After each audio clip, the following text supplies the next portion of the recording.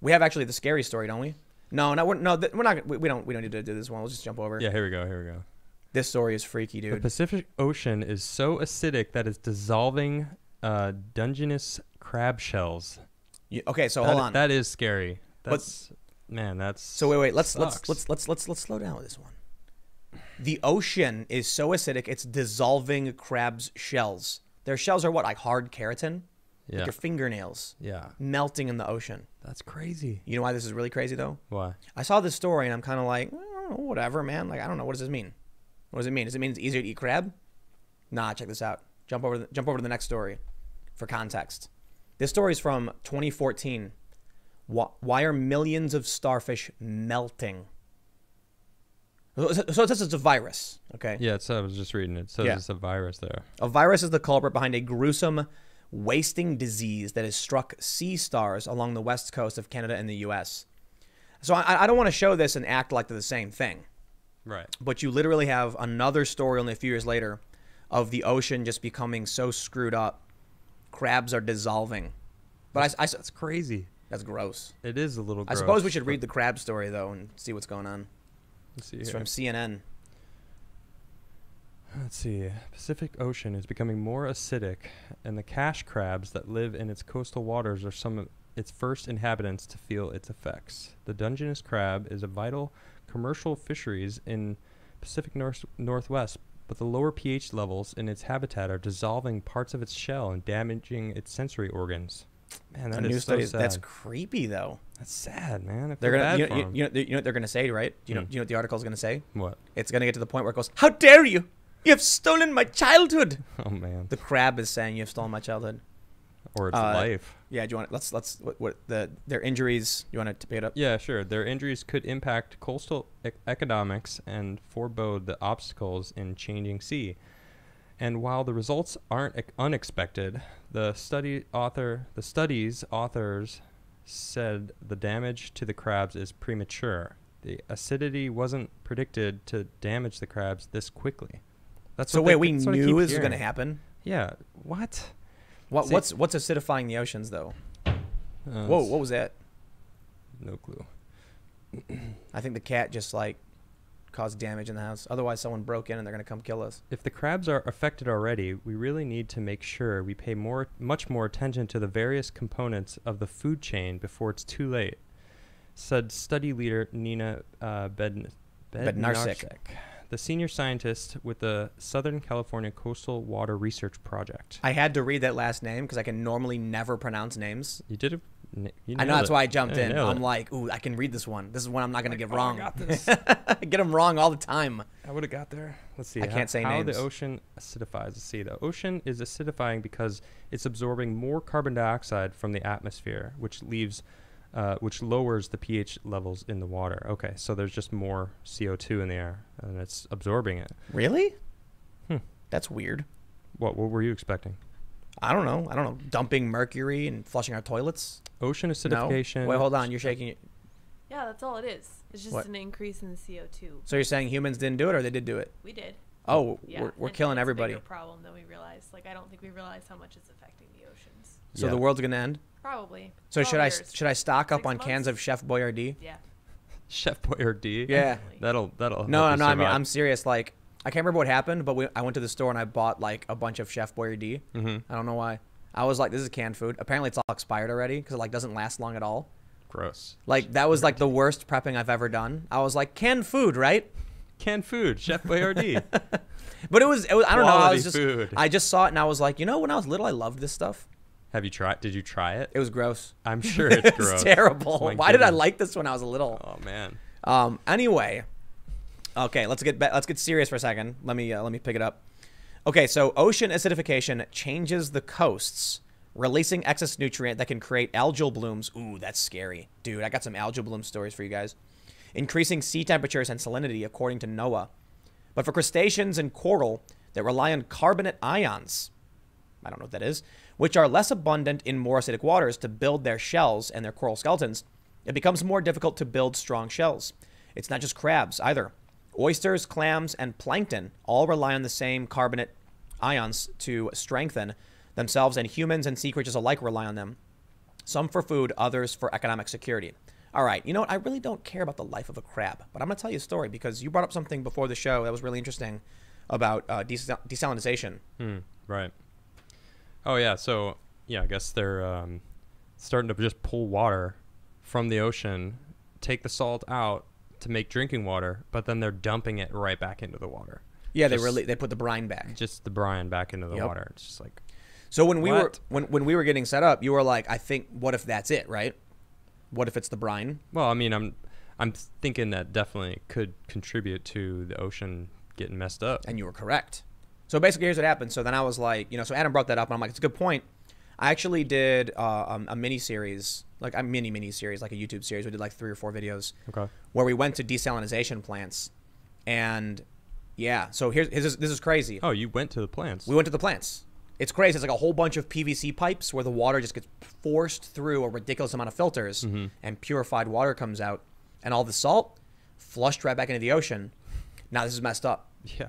So this is in California. Go figure. They've no idea what they're doing. And so what happened is, yes, during the drought, they were panicking and saying, what can we do? I think they reactivated an old desalinization plant, thinking we'll make fresh water for all of our residents with ocean water. When you put the brine back in, it's denser, and it goes to the bottom and slides down the ocean floor, purging the lowest form of the lowest lives in the food chain.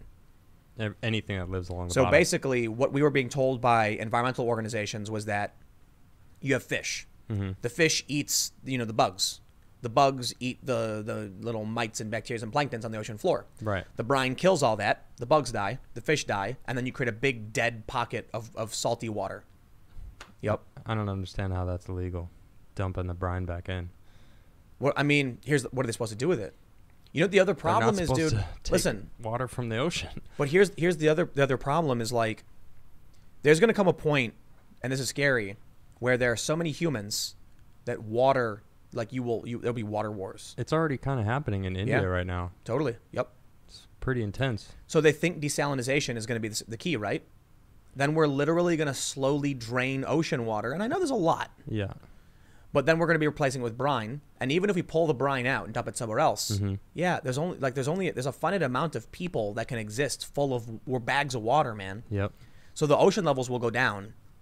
And once the ocean collapse happens, like, we're gone. Yeah, once the ocean dies, we're dead. Humans are in trouble, man. Yeah, they really are. And so that's what bothers me about these environmentalists, because you know what story I really love, and I love I'm saying love sarcastically.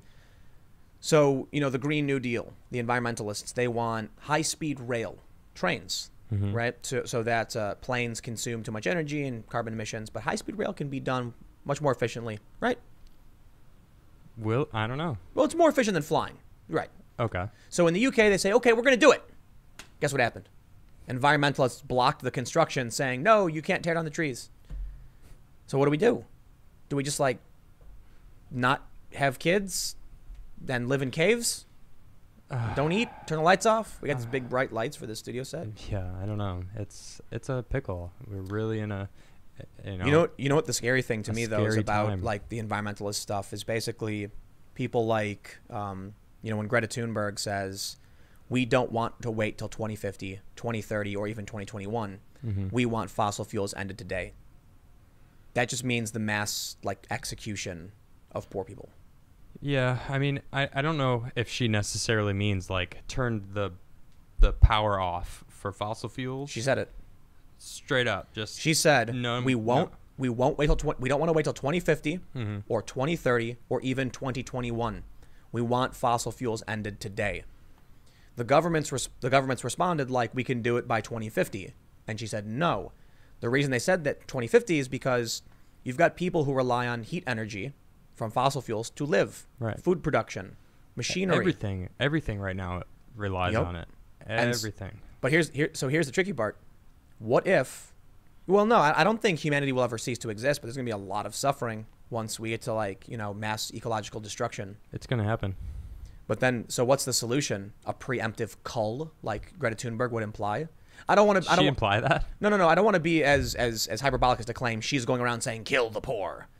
But it's like, imagine if someone said, here's how I see it. Imagine there's like a bunch of bunnies sitting below a cliffside, and someone on the top is screaming, "Push the boulder off the edge." They're not directly saying kill the bunnies. You know what I mean? Okay. You push that boulder off the edge, those bunnies are going to die. So Greta Thunberg is saying, this boulder is bad for our village and our home, and it's going to cause problems for this planet. We need to push it off the cliff. And there's people sitting down there. So is she saying kill the people? No. But what she's asking for will kill people, and a lot of them. But that's, whether she realizes it or not, kind of the point. Like, if we're going to prevent mass ecological disaster, which could result in massive loss of life, so they see it, their proposal is essentially have the loss of life happen now. It reminds me of, like, you ever see the movie Kingsman? Yeah. With Samuel Jackson. He's like I think I saw the it. gentleman spies. Maybe I think I saw it. Basically, I don't remember. The bad guy thinks climate change is going to kill humans because the Earth is getting a fever to kill us. So his plan, kill half of them first. Oh. Yeah. And then he tries.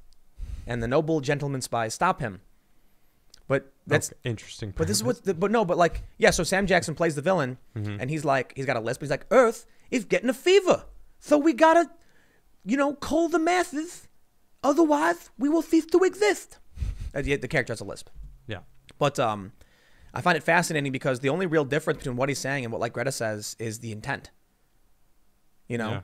He's the villain because he knows he has to do it. Right. Greta's not a villain because she doesn't know what the result will be of her calls to end fossil fuel production.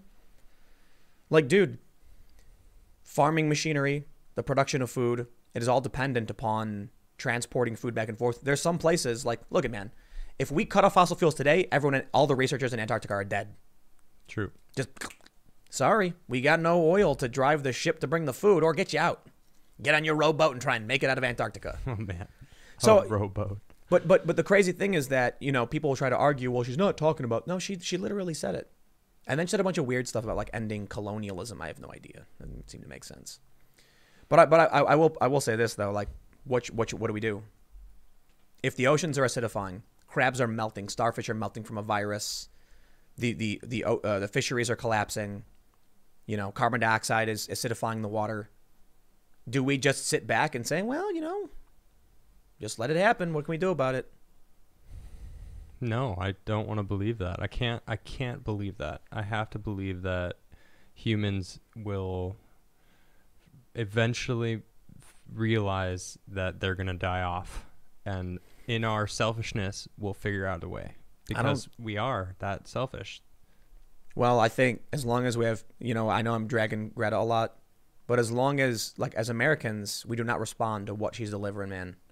She really is like, look, I worked for Greenpeace too. So earlier on, Adam mentioned that your wife worked for Greenpeace and that in Sweden, yelling at people works. In America, it doesn't.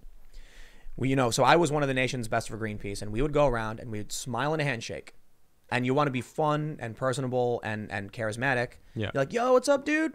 Come on, now you're coming over here. Come here, buddy. And then I'd like walk over, I'd check your hand, be like, yeah, you're saving the environment. Nope, too late, I got you. And they'd laugh. And I'd be like, no escape. Nope, do it. Give me your credit card. And they would be laughing about it. Yeah. You'd be fun and silly. Right. But if you yelled at them, and some people would try it, people get mad at you. They'd be like, don't you tell me. So yeah, I think we've got environmental problems, and I think it's made worse by the fact that you have people in media, you have these environmental activists who lie. Like the whole Amazon fires thing that happened in the news cycle like a year or so ago. It's a naturally occurring thing, right? No. The farmers were clearing fields. For animal production, probably. So there are problems with it.